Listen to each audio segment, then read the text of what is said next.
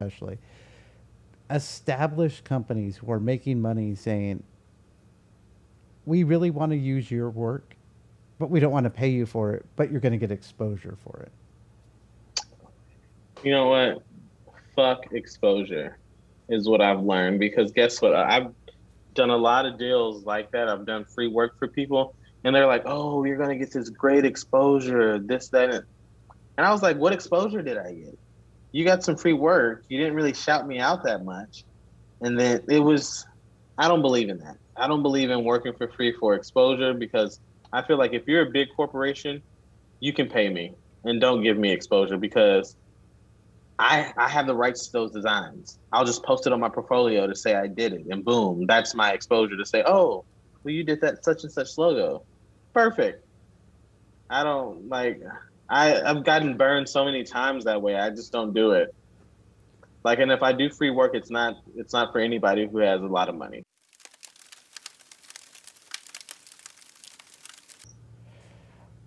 All right, I am back with my friend I met at one of the Have missions that we've been doing for Jose, the coffee guy. This is Kennedy Page. Kennedy is a former Army guy. Kennedy, say hi. What's up, guys?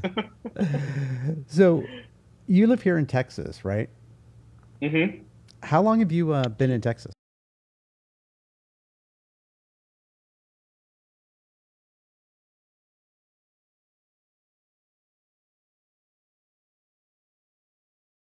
So, what was it like for you to go ahead and pack out your little barracks room, knowing you're going to Korea, going overseas, all by yourself?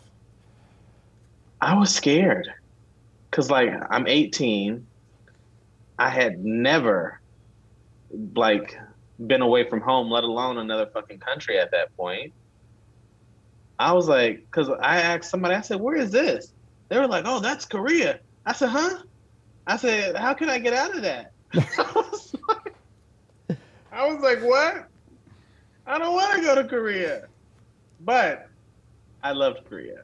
Like all my lessons, all the things that I was scared to do when I actually got into them, loved loved Korea. And if I would have known better, or if I had been more mature at the time, I would have stayed in Korea longer.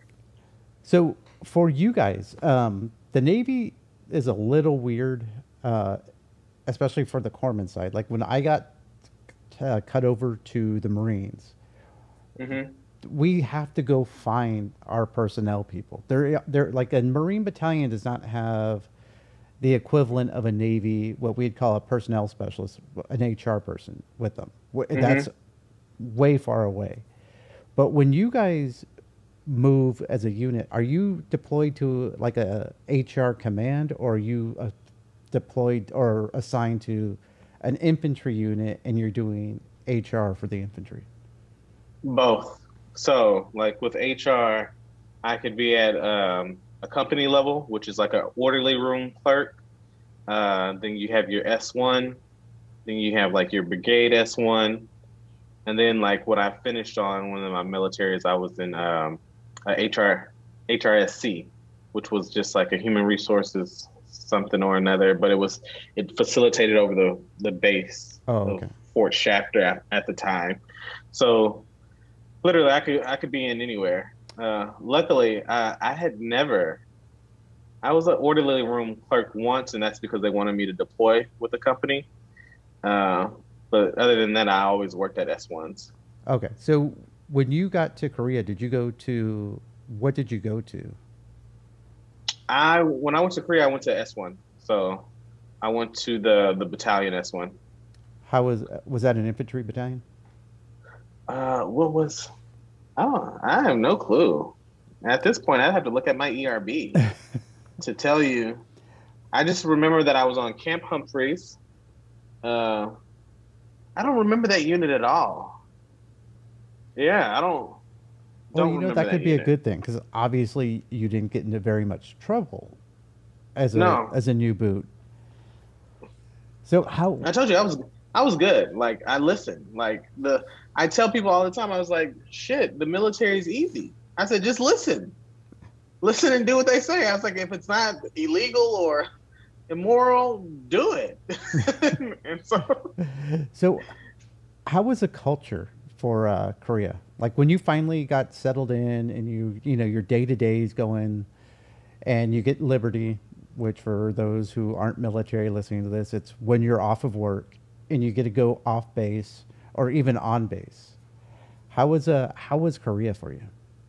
you know what? Korea was nice. Like, so some of the people there were really nice. Like, they would teach me how to say thank you, hello, like 안녕하세요, 재미네요. Like, I remember some of those things, like the basics. Hello, thank you, you're welcome. So, um, so like I had somebody teach me that. But in Korea, you have these things called katusis, which is the military, the Korean military. So in Korea, you're obligated to do 2 years in the military.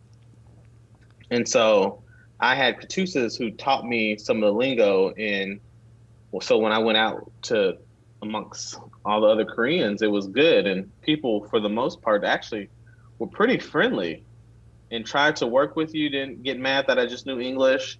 Uh, well, some of the stuff was in English. So it actually wasn't that much of a shock. I was just like, okay, cool. People, just different color. That's it. That's kind of crazy to think that, you know, people of different backgrounds can get along, especially Hmm. nowadays.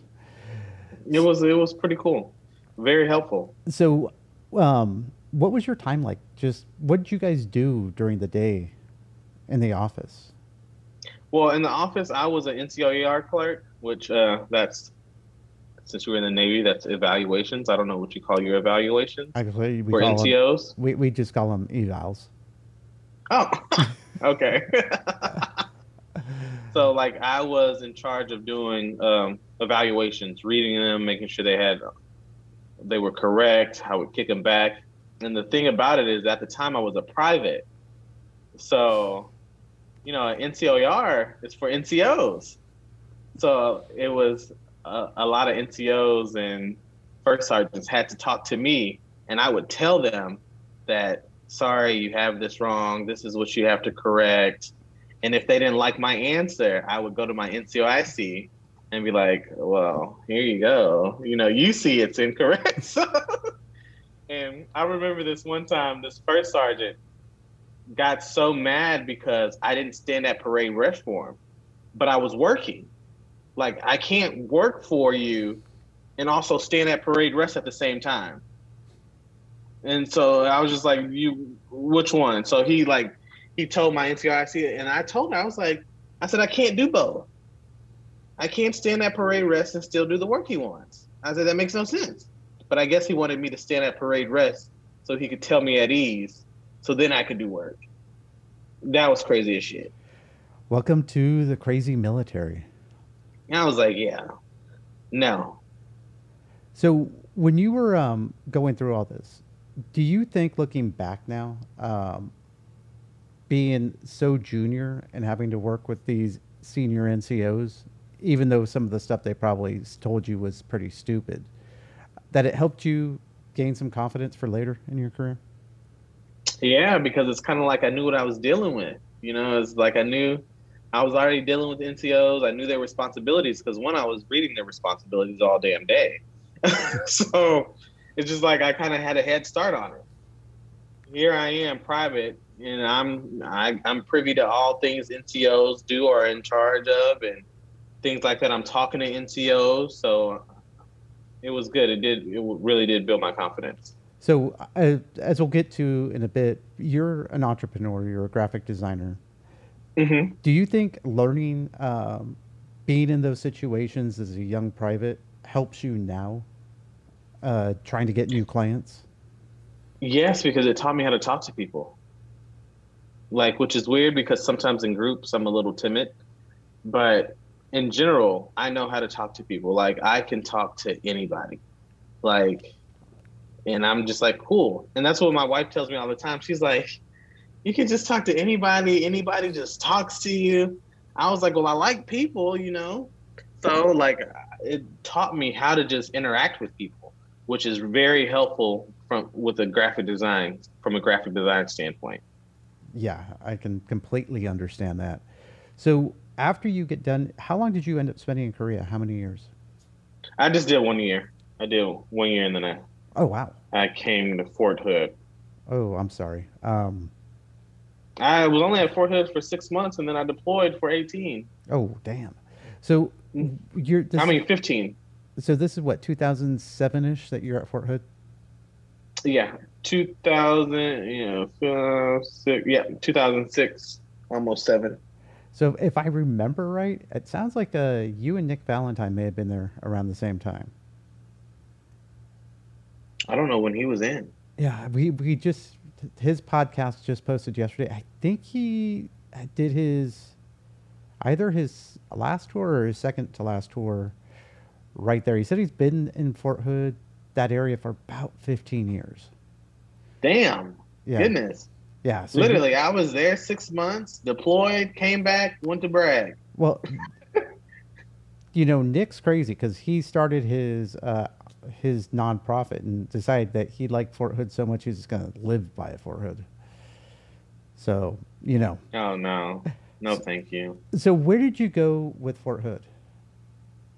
I went to Afghanistan, and that's when. Remember when they were extending tours for the army? Oh yeah.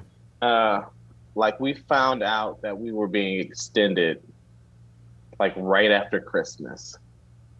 Was it? It was either right after Christmas or right before Christmas. They were like, "Oh, and by the way, you're staying those additional 3 months." I believe that's called Merry Fucking Christmas Gift. Hello. Yeah. And it was just like, you want to fuck with morale? Hello. Tell them we're gonna stay 3 more. So so you got to Fort Hood from Korea. You're Hmm. there for 6 months. At what point did they tell you, remember you're in the army and you may have to go fight in a war? As Get soon as I ready. got there, Oh, really? yeah, it was like they were already ramping up to go and getting prepared. So like, as soon as I got to that unit, which is I was in a med log unit then, 583rd med log.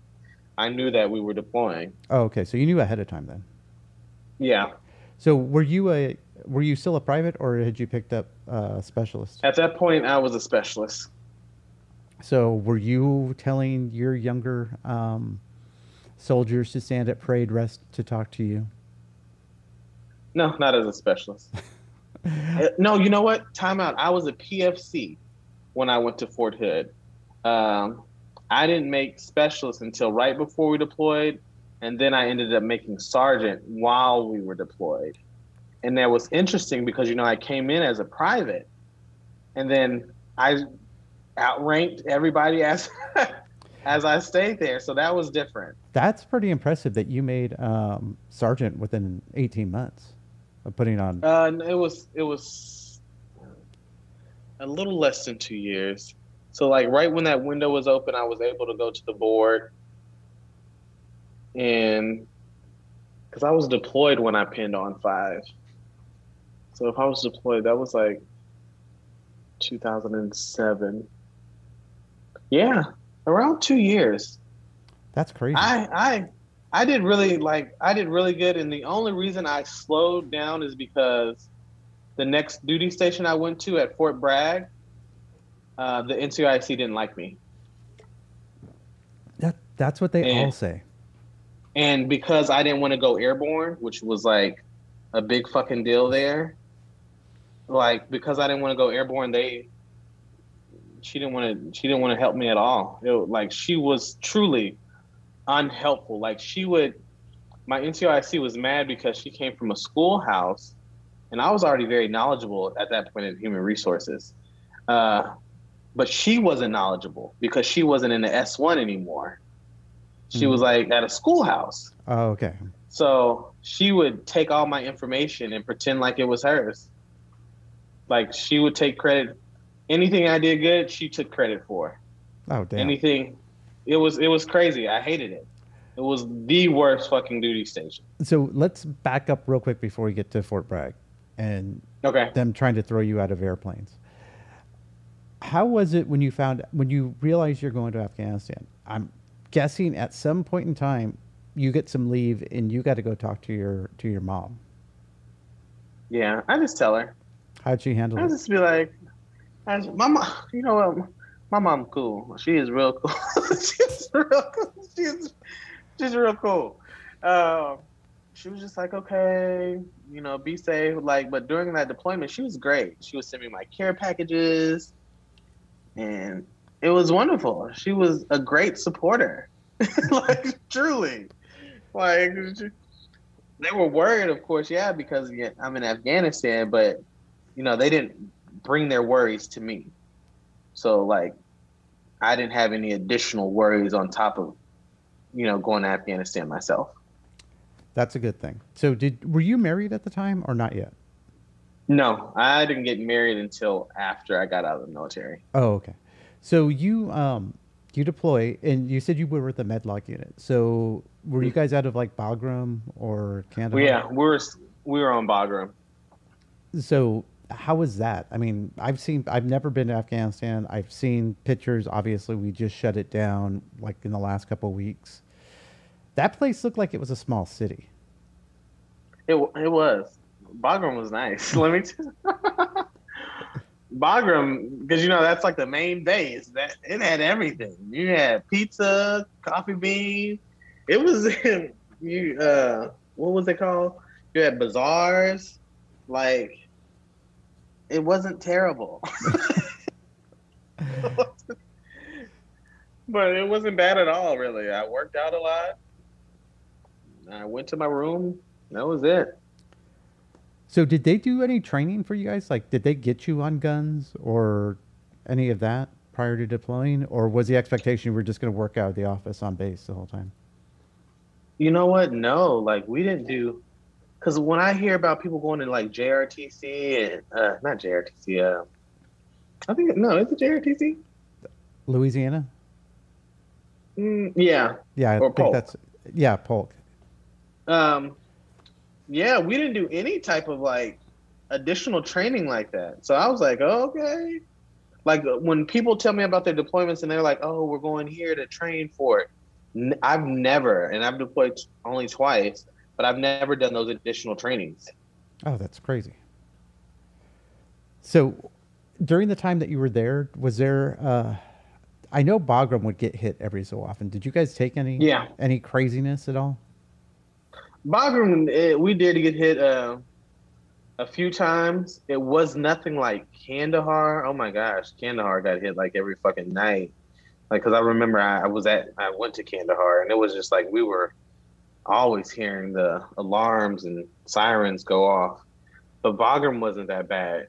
Bagram was considered, you don't want to say safe because we're in a war zone, but it was not as hot as other places. Like as safe as you can be in a war zone. Yeah, as safe as you can be in a war zone. Because we got hit every now and then, but it was nothing like other people places were getting hit. Do you remember your first time you guys took something that rattled you? No, no. I remember having to go to the bunker like once, and I was like, "What's going on?" Like I had my full gear on and stuff, and we were just sitting in there waiting for the clearance. But in those moments, I don't remember being scared. I was just like, what is it we need to do? So we not hiding. So, how long? So you were there until February, what, 2008, roughly? Almost, yeah, yeah. 2008 because I deployed again in 2009. Yeah, So, what was the coming home like for you? great. Oh my gosh! So I surprised my sister when I came home. Like I was like, don't tell anybody, and I had a party. It was fun. Like I had a great welcome back. It was really good. Family's very supportive. Family all got together. We just had a party.